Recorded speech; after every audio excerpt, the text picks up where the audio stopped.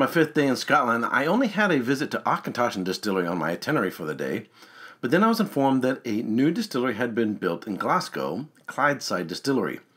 It's about 9 miles and 21 minutes from Auchentoshan, located on the west side of Glasgow along the River Clyde. So, with nothing else planned for the day, I thought I'd check it out. When I visited the distillery on June 19th, 2018, it was in operation for production and it was open for tours, but their inaugural release was not yet for sale. So in this video, I'll only provide a preview of the production facility. The Clydeside Distillery tour begins in the visitor center with an interactive whiskey experience where visitors can make their way through 140 years of history, brought to life through film, pictures, and words as part of a self-led or guided tours. The distillery seeks to employ traditional methods to produce their whiskey, yet with the most modern technology.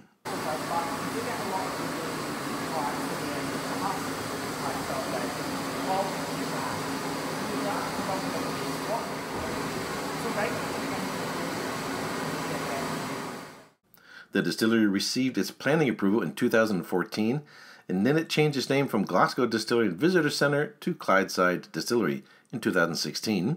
It then opened to the public on November 23, 2017. The new distillery is a project of Tim Morrison, formerly of Morrison Bowmore Distillers. Clydeside is based inside the converted pump house building that sits on the site formerly known as the Queen's Dock, which was built by Morrison's great-grandfather and was once one of Glasgow's most famous shipping ports. Clydeside Distillery is producing a lowland single malt using 2 copper stills crafted by Forsyths of Moray. The stills are surrounded by glass overlooking the Clyde River. There is also a tasting room, but when I visited, they were not pouring any of their own whiskey because it wasn't ready yet, but rather blind representatives, that is unnamed whiskeys, from Islay and the Highlands. They also have a whiskey shop and a cafe where I ate lunch after the tour.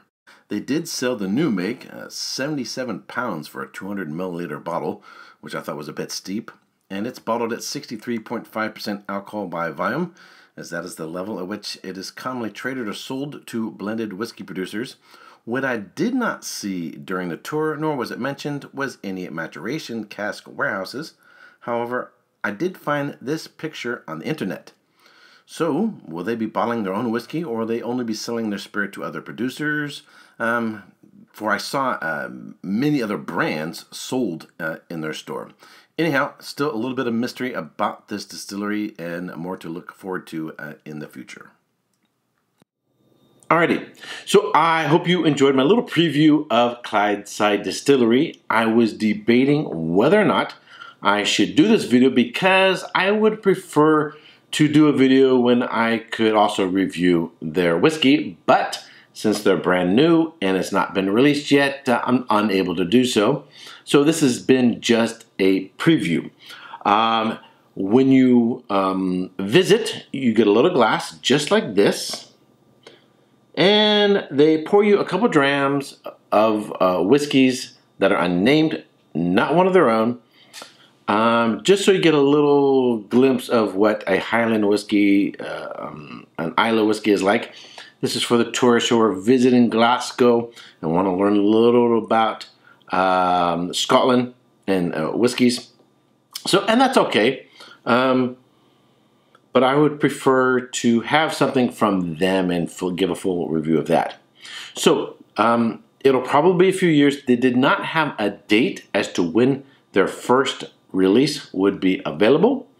I would imagine from the time of the posting of this video, be at least another 2 years. So if you're in the area, should you visit Clydeside? Would I recommend visiting Clydeside?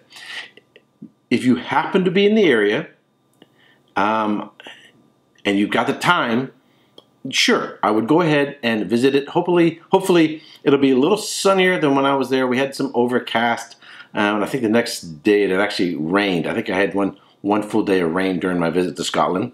But if you're planning a trip to Scotland and you're trying to fit things into your itinerary, Would I make a special effort to go there? I would say not until they have had their first release and you can actually taste their actual whiskey. In my opinion, it's better to wait. It's just a little bit premature. Not that I didn't enjoy or benefit or learn a little bit from the tour. I just think right now you're sort of looking at a baby before it's been born, really. But since I was in the area, I'd already visited one distillery, Auchentoshan in Glasgow, and I didn't have anything else planned for the day. Sure, why not? Short little drive, why not? I think it's a beautiful distillery. They have a beautiful view of Clyde River, the River Clyde, from the stills. I think that's just a spectacular view there. And the cafe was nice. And then they also have a little whiskey shop there, so you can do a little shopping as well. All right, so I hope you enjoyed this video. My next video will be on taking a class at the Scotch Whisky Experience. And then from there, I'll be heading off to Deanston, Oban, and then to Islay. And until next time, cheers. If you have benefited from my wine or whiskey studies and you wish to support this ongoing work, I ask that you become a Patreon supporter. The link to my Patreon account is in the description box below.